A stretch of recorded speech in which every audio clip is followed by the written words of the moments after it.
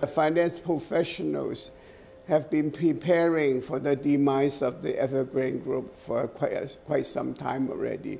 Everybody knew that the Evergrande Group was too much in debt to be saved, because you're talking about 2.4 trillion Renminbi of debt, and maybe only 1 trillion Yuan in assets. So if liquidation comes, I don't think you can, even for the secure creditors, I don't think you can get anything more than half.